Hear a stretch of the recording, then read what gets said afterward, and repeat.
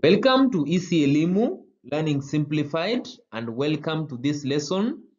In the previous lesson, we discussed the magnetic field around a solenoid carrying current, and we said a solenoid which is carrying current behaves like a magnet with a north pole at one end and a south pole at the other end.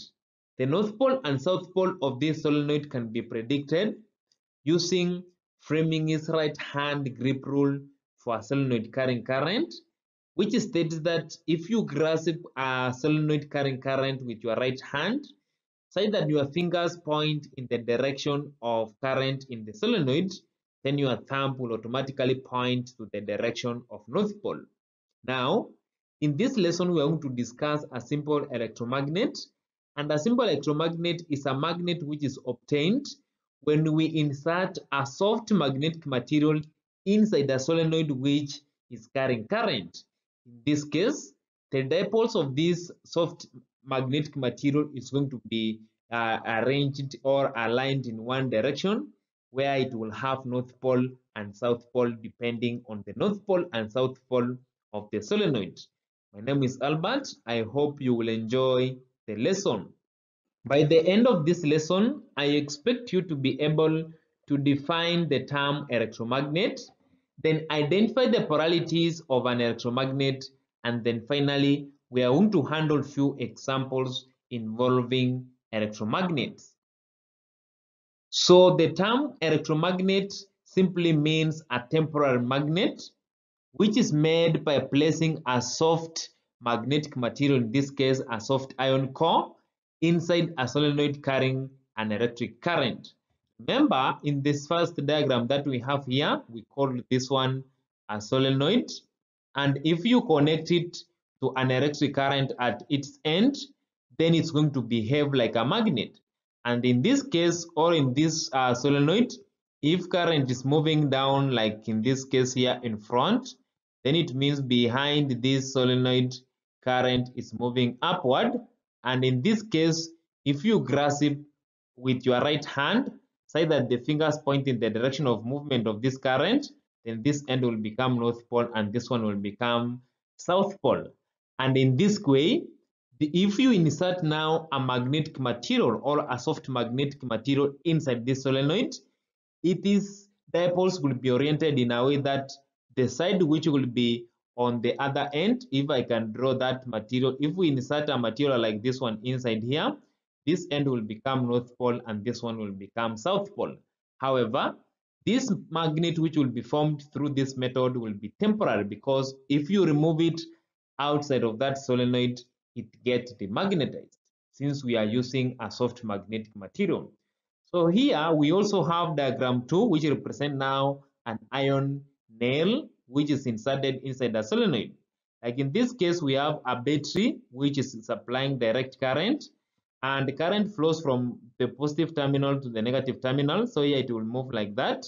Then behind up, in front here down, down like that, all through, and then here it will move down like that, and then here it will move down to the south, to the negative terminal.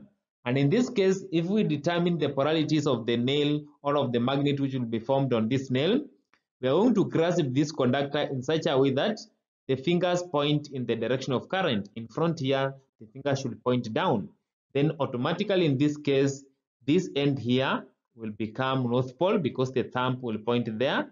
Then this one will become south pole. Now, when you remove this nail out of this solenoid, it loses magnetism. So this is what we call an electromagnet. An electromagnet is a magnet which is temporary. It's only a magnet when it's inside an electric field, and it loses magnetism when it is outside the electric field, in this case, a solenoid.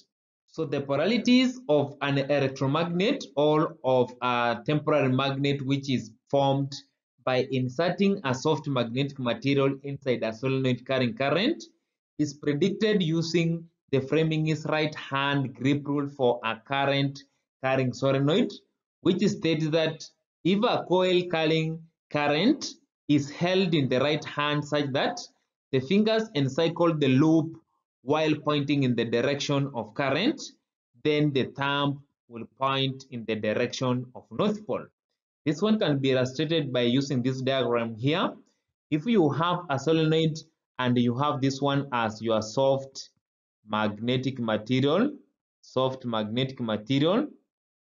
which is placed inside this solenoid, and then current is flowing in that direction like you can see on the screen.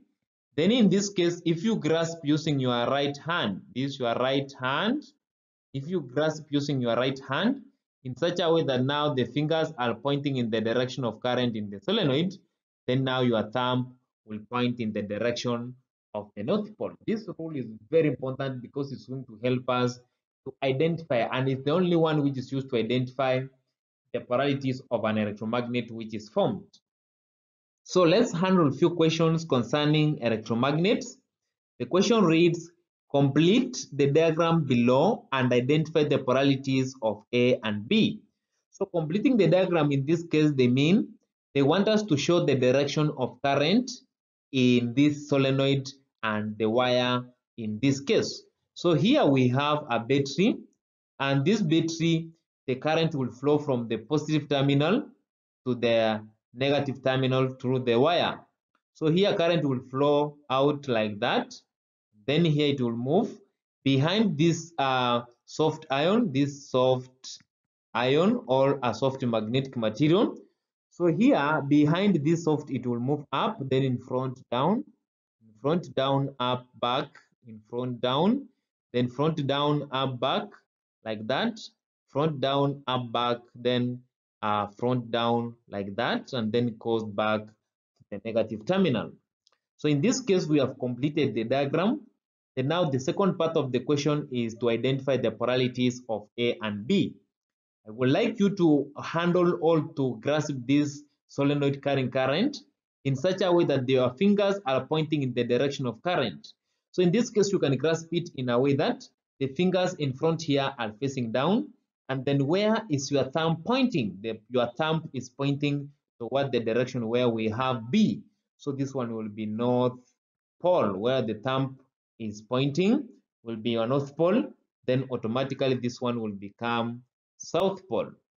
So in this case, we will come and say point A is South Pole, then point B is North Pole. So the temporary magnet which is formed, or the electromagnet which is formed, B is the North Pole, and then A is the South Pole. So the second question, complete a diagram below so that point A acquires North Pole while B acquires South Pole. So in this case, for you to complete this one, first you have to identify the direction of current in this wire. This current is going to originate from the positive terminal through the wire to the negative terminal. So here it's going to originate from that point there. Then now it will flow through the solenoid which we are going to draw shortly. Then now it will end at the South Pole like that. Then now for you to make this and B to become South Pole, therefore in this case you have to grasp. Can you grasp this soft ion? Let's call it a soft ion in such a way that A points, or the thumb points towards point A, because they want this one to be North Pole and this one they want it to be South Pole. Now can you grasp that your thumb points towards point A? If you grasp like in a way that the thumb points to point A, you will realize in front the fingers are pointing up. So you have to make this solenoid, or you have to draw a solenoid along this soft ion in such a way that the current in front is flowing up. So for you to do that, then point B here where we are starting, we must draw a current in a way that it starts by moving up in front, then back, moving down, moving up in front, back, down, then moving up in front, back, down, in front, up, back, down, then in front current is moving up, the back is moving down, also here like that, and then back down, and it will proceed to the negative terminal. Then in this case, you will indicate the with arrows how current is flowing in this conductor or in this solenoid. Then after this, as you can see, if you grasp this one, the fingers in front are moving up, back they are moving down, the thumb is pointing towards point A. So in this case, you have made this one to be North Pole, and then this one to be South Pole, as simple as that. So that will mark the end of our lesson today. In the next lesson, we will discuss factors affecting the strength of an electromagnet which is formed.